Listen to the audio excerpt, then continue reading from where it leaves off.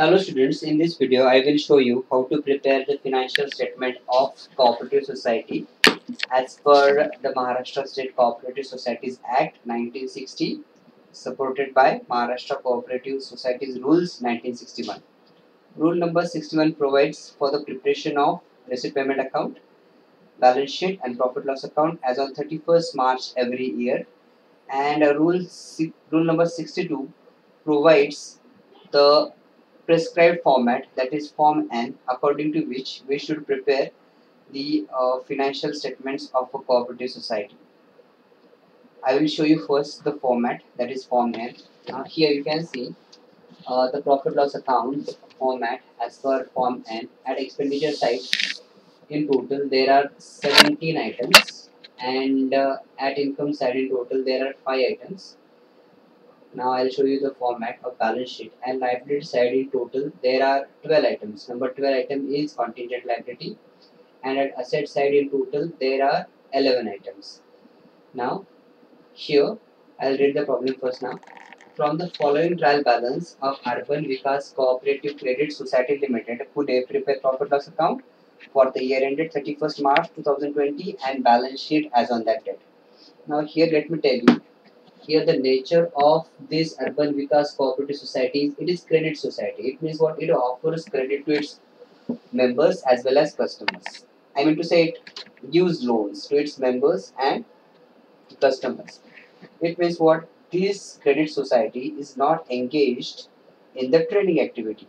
So here there is no need to prepare a trading account. So here I have only prepared the format, or I have only drawn the format of profit loss account as per the Form N. Now I'll read the adjustments. Here, provide depreciation on motor car, then outstanding expenses, electricity charges and office rent, then prepaid insurance amounted to rupees 200, then outstanding interest on loan to members. Next is dividend at 5% was declared on share capital of rupees 9 lakh as on 31st March 2019, and transfer 25% of the profits of 1819. Now here let me draw your attention one more time here on this date, 31st March 2020. We are told to prepare financial statement of this cooperative society as on 31st March 2020. It means here we will be preparing financial statements of the financial year 1920. Now here you can see the dividend is declared on 31st March 2019. So it is the dividend of the financial year 1819. And here also we are told to transfer 25% profits of 1819 to reserve fund. Okay. Now this is the format. Now let me tell you one more important thing before preparing the format, before drawing the profit loss account and balance sheet in your notebook. Always read in detail the trial balance and the adjustments. Then you will get the idea about how many lines to be left below each item in profit loss account and in balance sheet. Now here you can see for bank charges I have not a single line is left bank. I have not left a single line. But for traveling expenses, you can see here one line I have left. For rent and taxes and rent rates and taxes, I have left here 3 lines. Because I know what in the trial balance and in the adjustment, there are some items which are specifically related to expenditure number 8, that is rent, rates and taxes. यहाँ पे मुझे आपको ये बोलना है कि जब भी आप फॉर्मेट बनाओगे income expenditure, that is profit loss account and balance sheet of cooperative society, सबसे पहले आपको ट्रायल बैलेंस को रीड करना है और एडजस्टमेंट्स को भी रेड करना है. तो फिर आपको समझ में आएगा कि प्रॉफिट लॉस के अंदर जितने भी आइटम्स है उन आइटम के नीचे कितनी लाइन छोड़नी है. अब यहाँ पे देख लो, मैंने जैसे कि अदर आइटम्स के नीचे बहुत सारी लाइन छोड़ी है, क्योंकि इसका मतलब क्या है, मैंने ऑलरेडी ट्रायल बैलेंस रीड करके रखा है, एडजस्टमेंट भी मैंने रेड किए और मुझे मेरे हिसाब से इतनी लाइन्स लगने वाली है अदर आइटम्स के लिए, इसलिए मैंने इतनी लाइन छोड़ के रखी. आपको भी फॉर्मेट ड्रॉ करने से पहले एक बार प्रॉब्लम को इन डिटेल रीड करना पड़ेगा, तो फिर आपको समझ में आएगा कि कौन से आइटम के लिए कितनी लाइन छोड़नी है. यहाँ पे देखो मैंने बहुत सारी लाइन छोड़ के रखी है, जैसे कि अब ये देखो library number 9 interest accrued due but not paid, इसके लिए मैंने एक भी लाइन नहीं छोड़ी. लेकिन अगर आपने देखा प्रॉफिट लॉस अकाउंट, इसके नीचे मैंने बहुत सारी लाइन छोड़ी, क्योंकि मुझे मालूम है कि बहुत सारे आइटम्स है इस प्रॉब्लम के अंदर, मतलब ट्रायल बैलेंस के अंदर आइटम्स है और एडजस्टमेंट्स भी है जो कि रिलेटेड है उसके अंदर उस पर्टिकुलर आइटम से. Okay, now I'll show you how to prepare the this financial statement of Urban Vikas Cooperative Credit Society. The first particular in the problem is salaries and honorarium. It has a debit balance, and it is, we all know that it is the expense of this cooperative society. And for recording this cooperative society, Form N provides a specific head at expenditure side, that is E3. Now here you can see salaries and honorarium E3. That is salaries and allowances of staff. So I will show the same here. 79,600. और भी एक बात मैं miss कर गया, आपको बताना था, मुझे इम्पोर्टेंट है. जब भी आप फिनेंशियल स्टेटमेंट्स बनाओगे कोऑपरेटिव सोसाइटी का, आपको यही फॉर्मेट को फॉलो करना है. आपको सीक्वेंस भी चेंज नहीं करना है. सीक्वेंस भी आपको यही मेंटेन करना पड़ेगा.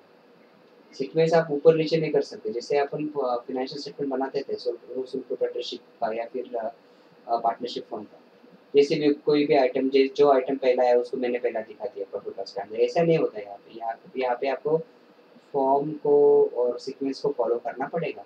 आप आपके हिसाब से नहीं बना सकते balance sheet and profit loss account. Okay, next is interest on deposits and loans. ये भी एक्सपेंडिचर ही है of this credit cooperative society, और इसके रिलेटेड एक स्पेसिफिक हेड भी है eight expenditure side. This is interest. यहाँ पे मैं इसे दिखाऊंगा. यहाँ पे directly outer column 3,32,000 rupees interest paid के next to interest paid. Next is postage. The balance is 1,000. अब जो फॉर्म है एम है that it provides a specific head at expenditure side, that is E9. You can see here E9 expenditure number 9. E9 का मतलब क्या? expenditure number 9. postage, telegram and telephone. postage कितना है? 1000. Directly मैं आउटर कॉलम में दिखाने वाला 1000. उसके बाद है printing and stationery. Okay, now format provide specific head at expenditure side, that is E10. expenditure number 10, printing and stationery. I will show the same here only next to printing and stationery. Next is office expenses. Now, Form N doesn't provide a specific head for recording office expenses. We have expenditure number 16, that is other items. Here we will consider all those expenses, those which do not have a specific head at expenditure side. अब office आप एक बार देखो, interest है, salaries है, contribution, salary allowances, attendance and travelling expenses of staff है. उसके बाद rent rates and taxes है, पोस्टेज टेलीग्राम टेलीफोन चार्जेस है. Number 10 printing stationery. Number 11 audit fees है. नंबर 12 जनरल एक्सपेंसेस है. नंबर 13 है आपका bad debts return of and provision made for bad and doubtful bad debts है. उसके बाद depreciation of fixed asset है, land income and expenditure, other items and finally net profit calculate balance sheet. तो इसका मतलब office expense नाम का कोई भी स्पेसिफिक हेड हमें प्रोवाइड नहीं करता form an.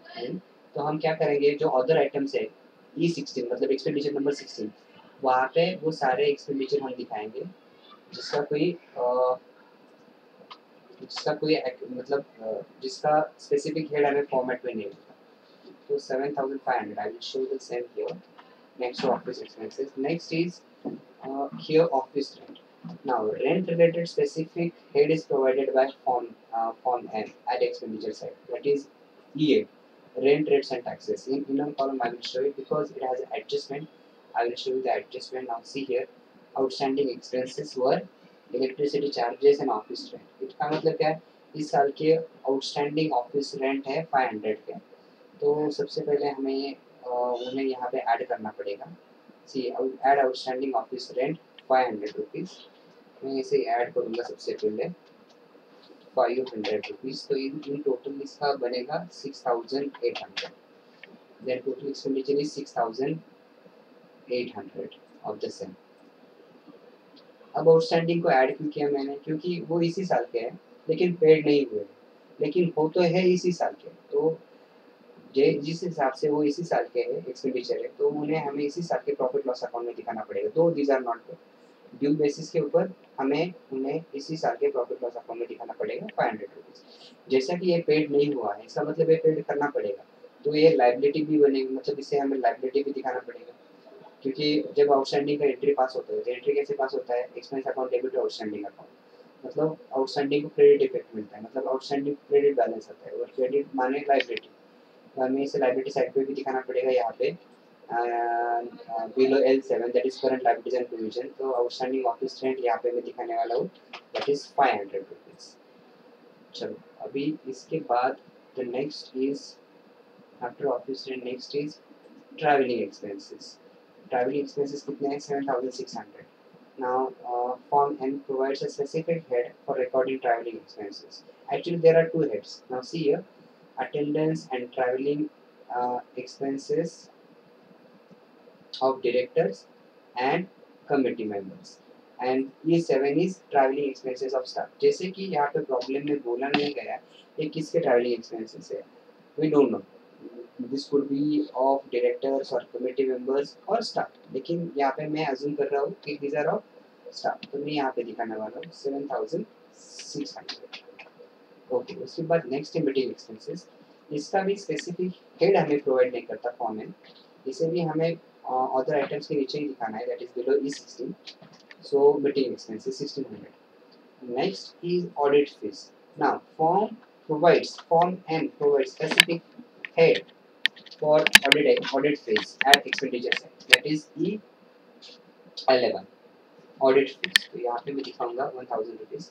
Next is telephone charges, तो टेलीफोन चार्जेस का भी एक स्पेसिफिक हेड है, उसका नंबर है E9, postage Telegram and telephone charges, तो यहाँ पे मैं दिखाने वाला हूँ इसको, जस्ट हाँ, charges what is the value 4000 rupees. Okay, next is advertisement. अब एडवर्टाइजमेंट का भी स्पेसिफिक हेड हमें फॉर्मेट प्रोवाइड नहीं करता, तो हमें भी इसे अदर आइटम्स के नीचे ही दिखाना है, so here advertisements. Next is commission. Now commission, donation, legal charges, insurance, ये जो चारों की चारों है, ये भी चारों की चारों एक्सपेंडिचर ही है कोऑपरेटिव सोसाइटी के, और इन चारों के चारों का लिए हमारे पास कोई स्पेसिफिक, मतलब अलग अलग कोई, मतलब स्पेसिफिक हेड ही नहीं है, मतलब स्पेसिफिक पर्टिकुलर या तो फिर क्या बोलो related item form in provide नहीं करता, तो ये सारे के सारे को हमें दिखाना है below E16 that is author items, तो यहाँ पे आएगा देखो commission, donation, legal charges and insurance. The next is motor tax. अब टैक्स रिलेटेड स्पेसिफिक हेड है, that is E8, expenditure number 8, rent, rates and taxes, यहाँ पे दिखाना है motor tax 2200। Next is Sentry expenses, Sentry माने छोटा। अब इसके रिलेटेड फॉर्म में स्पेसिफिक हेड प्रोवाइड करता है, that is E12, expenditure number 12, general expenses, तो यहाँ पे आ जाएगा ये 1400, then here 1400. Next is share capital. Now it has a credit balance and we all know that it is the liability, तो इसे हमें दिखाना लाइबिलिटी साइड पे, शेयर कैपिटल यहाँ पे L1 मतलब liability number 1 share capital. Next है interest receive, इतना इंटरेस्ट मिला है, मतलब ये इनकम है ऑफ दिस कॉर्पोरेट सोसाइटी, तो इनकम साइड पे जाएंगे, इंटरेस्ट यहाँ पे देख लो, इंटरेस्ट रिसीव, तो यहाँ पे मैं दिखाने वाला इसके on loans and advances, that is 5 lakh in inner column, क्योंकि इसका एक एडजस्टमेंट है 5,80,900, 5,80,900। अब इसके बाद ये कमीशन रिसीव्ड, ये भी इनकम ही है, और कमीशन रिलेटेड इनकम रिकॉर्ड करने के लिए जो फॉर्म एन है वो स्पेसिफिक हेड भी प्रोवाइड करता है, दैट इज I3 कमीशन, तो यहाँ पे मैं दिखाने वाला हूँ इनकम नंबर 3 कमीशन। उसके बाद है डिविडेंड रिसीव, इसके रिलेटेड भी एक स्पेसिफिक हेड हमारे पास है, मतलब डिविडेंड रिलेटेड इनकम रिकॉर्ड करने के लिए, that is I2 dividend receive on shares. उसके बाद नेक्स्ट है यहाँ पे रिजर्व फंड, इसका बैलेंस है 71,000 रुपीज़, 71,000 रुपीज़ इसका बैलेंस है, तो सबसे पहले मैं इसे दिखाऊंगा लाइबिलिटी साइड पे, इनर कॉलम में 71,000 इसके रिलेटेड एडजस्टमेंट है, और नहीं भी हो तो भी रिजर्व फंड को इनर कॉलम में ही दिखाना है, क्योंकि हर साल हमें प्रीवियस ईयर अगर प्रॉफिट है तो उसका 25% हर साल ट्रांसफर करना है with the current year balance sheet from the previous year profit, तो चाहे एडजस्टमेंट हो या ना हो, रिजर्व फंड का अगर बैलेंस दिया है तो अपनी बैलेंस को हमेशा इनर कॉलम में ही दिखाओ, अगर प्रीवियस ईयर में प्रॉफिट है तो उसका 25% इस साल हमें ट्रांसफर करना है। नेक्स्ट है डिविडेंड इक्वलाइजेशन रिजर्व, इसका बैलेंस 6000 है, तो ये भी वही जाएगा और डायरेक्टली मैं आउटर कॉलम में दिखाने वाला हूँ 6000 रुपीज़, क्योंकि इसके रिलेटेड कोई एडजस्टमेंट भी नहीं है, तो directly in outer column I will show it 6000। उसके बाद नेक्स्ट है डिपॉजिट्स, एक फिक्स्ड एंड सेविंग्स, दोनों की दोनों लाइबिलिटी है ऑफ दिस कोऑपरेटिव सोसाइटी। तो और डिपॉजिट रिलेटेड लाइबिलिटी रिकॉर्ड करने के लिए हम फॉर्म एंड लाइबिलिटी साइड पे एक स्पेसिफिक लाइबिलिटी मतलब एक स्पेसिफिक लाइबिलिटी प्रोवाइड करता है, that is E liability 6 L6 sorry L6। तो यहाँ पे आएगा 9,60,000 1,30,000। उसके बाद है लोन्स एंड ओवरड्राफ्ट, ये भी लाइबिलिटी है, लेकिन लाइबिलिटी कौन सी है, सिक्योर्ड लोन है या अनसिक्योर्ड लोन, ये मालूम नहीं है। अगर प्रॉब्लम में अगर फिर किसी किसी और एडजस्टमेंट से या फिर किसी अलग इन्फॉर्मेशन से अगर हमें लगता कि ये सिक्योर्ड लोन है तो हम इसे L4 के नेक्स्ट दिखा देते या फिर L4 के नीचे दिखा देते, मगर मालूम नहीं है इसलिए मैं इसे ट्रीट करने वाला हूँ एज अनसिक्योर्ड लोन। सो L5 मतलब लाइबिलिटी नंबर 5 अनसिक्योर्ड लोन के नीचे मैं इसे दिखाने वाला हूँ। अब इसके बाद है डेवलपमेंट फंड, अब ये L2 मतलब reserve fund and other fund, यहाँ पे मैं इसे दिखाने वाला हूँ डेवलपमेंट फंड। बैलेंस इज 29,000, यहाँ पे मैं दिखाने वाला हूँ 29,000 डेवलपमेंट फंड। उसके बाद है cash in hand and cash at bank, तो इसका ये भी असेट है कोऑपरेटिव सोसाइटी का। तो असेट साइड पे देखो आप A1 करके कैश एंड बैंक बैलेंसेस यहाँ पे दिखाना है इसे, डायरेक्टली मैं आउटर कॉलम में दिखाने वाला हूँ इसको दोनों को भी। 16,000 एंड 2,91,000 असेट साइड पे यहाँ पे। तो इसके बाद नेक्स्ट है डिविडेंड पेड। हाँ it is important dividend paid, और डिविडेंड पेड रिलेटेड एडजस्टमेंट भी है। देख लो एडजस्टमेंट क्या है कि डिविडेंड डिक्लेयर किया है, कितना परसेंट से किया है, 5% से किया है ऑन शेयर कैपिटल। कितना है शेयर कैपिटल, 9 लाख है एज ऑन 31 मार्च 19, मतलब 18-19 का जो फाइनेंशियल ईयर है उसमें से जो भी प्रॉफिट होगा उस प्रॉफिट में से हमें ये डिविडेंड डिक्लेयर जो है वो माइनस करना है। अब प्रॉफिट कितना है और उसमें से फिर 45,000 तो माइनस करना पड़ेगा हमें, वो में काम करने वाली इसका इफेक्ट मतलब डिविडेंड पेड का इफेक्ट और ये एडजस्टमेंट का इफेक्ट सबसे एंड में देने वाला हूँ मैं अभी एक्सप्लेन नहीं करूँगा, आपको एंड में करूँगा, ठीक है। फिर इसी बैंक शेयर्स देख लो, इन्वेस्टमेंट है, एसेट है ये, तो सबसे इसे दिखाऊंगा मैं एसेट साइड पे। एसेट साइड पे इन्वेस्टमेंट नाम का हेड भी है, देखो यहाँ पे यहाँ पे दिखाना है इसे। तो just a minute, 2 lakh rupees investment, 2 lakh rupees, okay.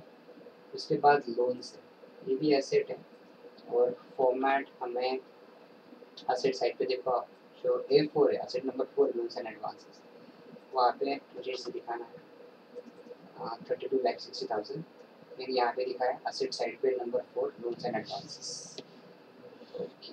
इसके बाद नेक्स्ट है मोटर कार, ये फिक्स एसेट है, फिक्स एसेट का भी हेड हमें मिलता है एसेट साइड के ऊपर।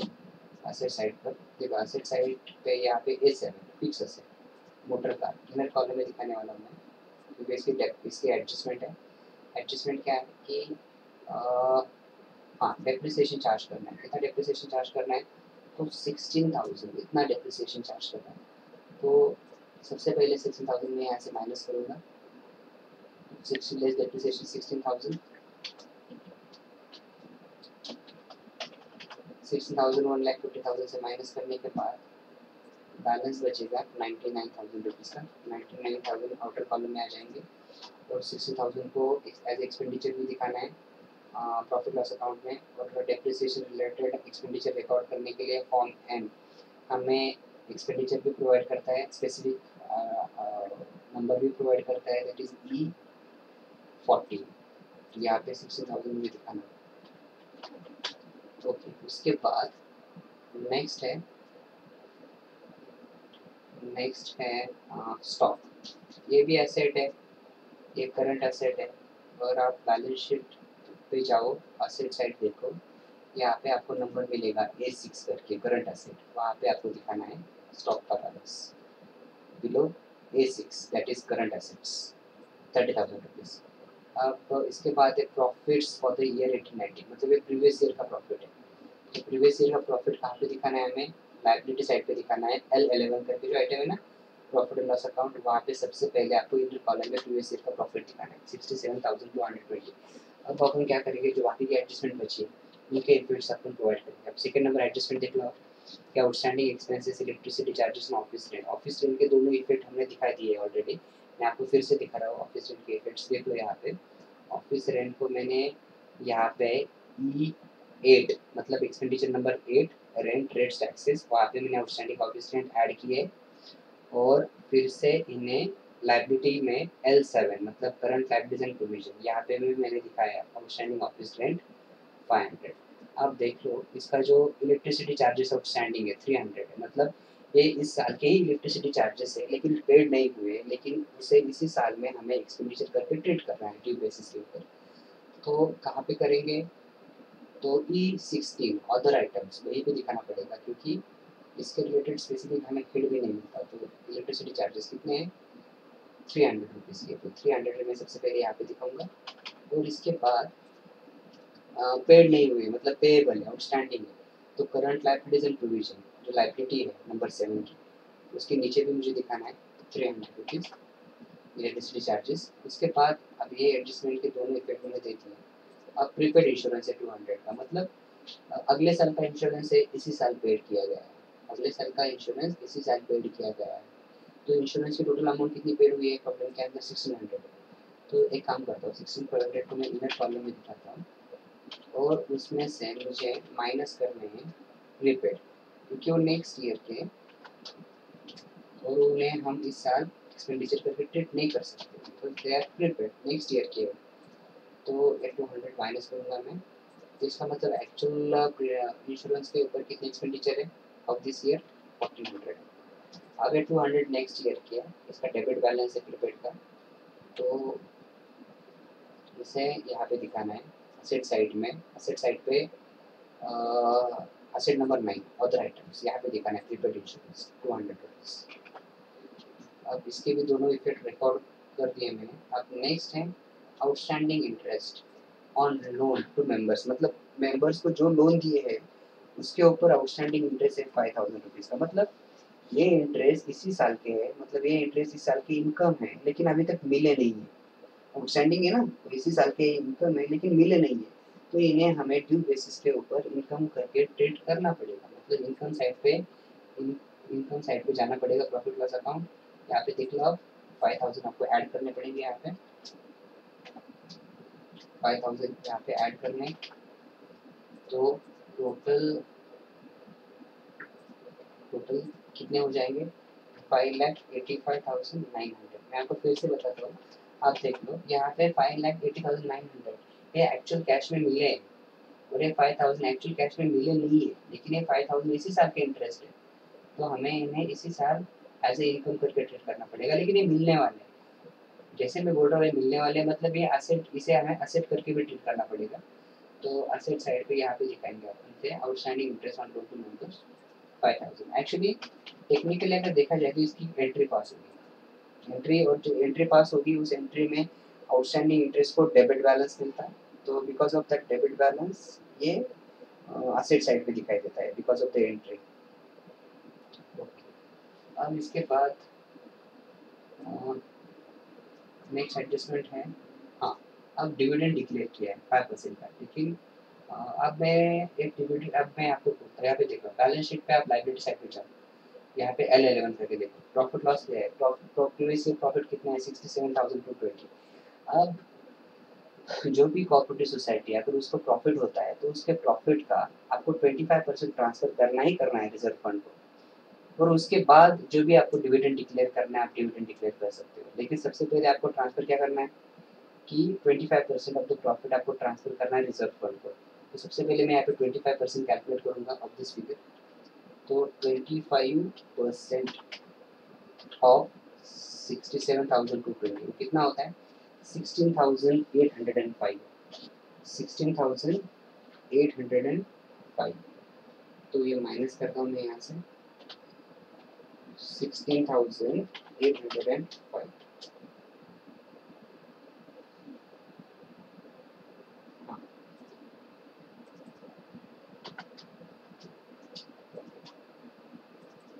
इसका मतलब क्या है, इस प्रॉफिट में से ये जो इतने पैसे 67,220 रुपीज, इसमें से मुझे साइट में निकालने हैं कितने 16,805। तो साइट में जो निकाले हैं वो फिर ट्रांसफर करने हैं 16,805, तो कहाँ करने हैं, तो रिजर्व फंड, तो यहाँ पे करने हैं। तो यहाँ पे ऐड होगा ये बैलेंस, वहां से कम होगा और यहाँ पे ऐड होगा। कितने ऐड करने हैं 16,805, इतने पैसे ऐड करने हैं। तो इसका मतलब न्यू बैलेंस जो बनेगा,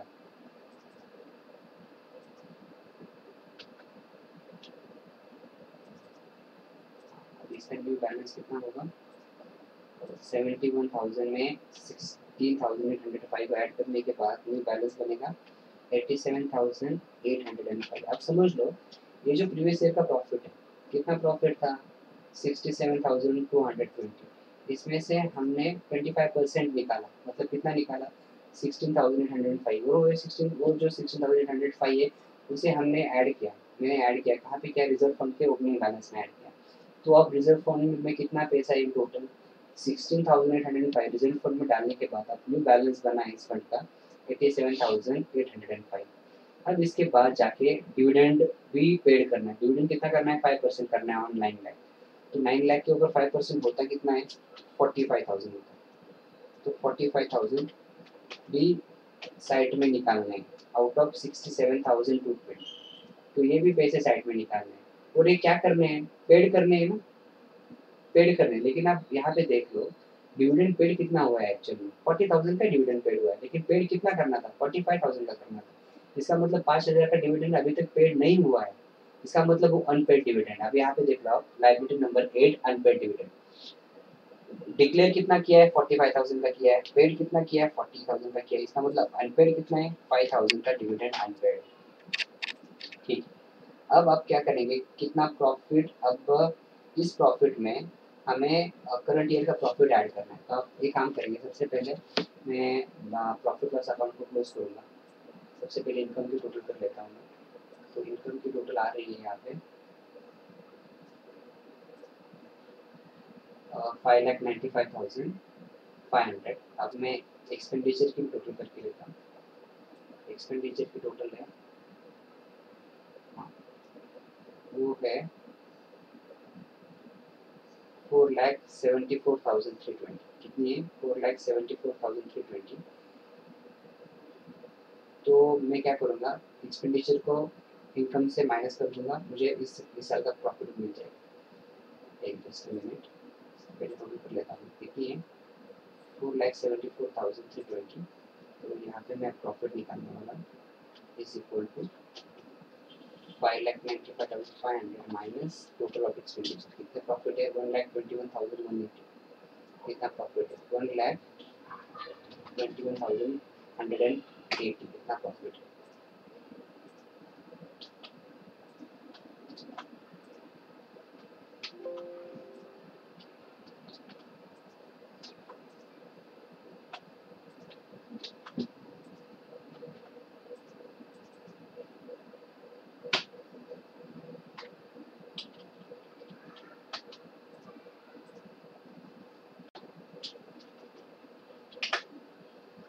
अब इसके बाद मैं क्लोज करूँगा बैलेंस शीट।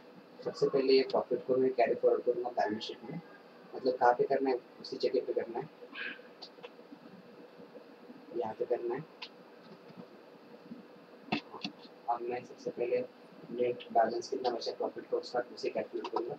सबसे पहले 67,220 में से मैं माइनस करूँगा 16,805, उसके बाद माइनस करूँगा डिविडेंड जो भी डिक्लेयर हुआ है, और जो नेट बैलेंस बचता है उसके अंदर ऐड करूँगा करंट ईयर प्रॉफिट, तो वो है 1,26,590। अब बैलेंस शीट के एसेट साइड की टोटल कर लेता हूँ मैं, इट इज 39,01,200। अब लायबिलिटी साइड की टोटल कर लेता हूँ, Now you can see here a perfect match between total assets and total liabilities. यानी हमारा ये प्रॉब्लम सॉल्व हो चुका है.